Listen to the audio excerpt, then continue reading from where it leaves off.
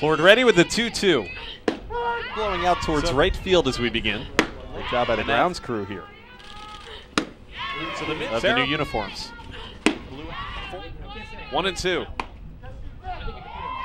Here in the third, the 1-2 pitch from Plourde. Swing. Here's the 0-2 pitch. Strikes, 2 outs. Here's the 0-2. Swing and a miss. Away from here. 2-2 Sara pitch. to put together a performance like this. Here's the 2-2 pitch, and they ring dusting the 1-2. You would think. 0-2 pitch. Dartmouth still without a hit. And Plourde picks up the strike. 1 on, 2 out. And 1-2. And their 16th strikeout begins the top of the 7th inning with a fastball. Ready with a 2-2 pitch. Popped up, could be playable. Catcher Carta. Carta makes the catch. Went down to a knee, and that'll end it. The 6th career individual no-hitter for Sara Plourde. 1 on, 2 out.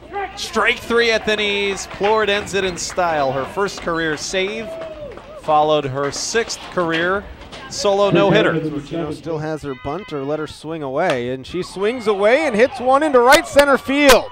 It's going to get up against the wall. Meeks is going to come around and score. Plourde will go in there with a double. Back-to-back doubles by the Minutewomen, and UMass has the lead 4-0. 5th hit of the season for Sara Plourde and helping herself out. One pitch away from striking out 16 here.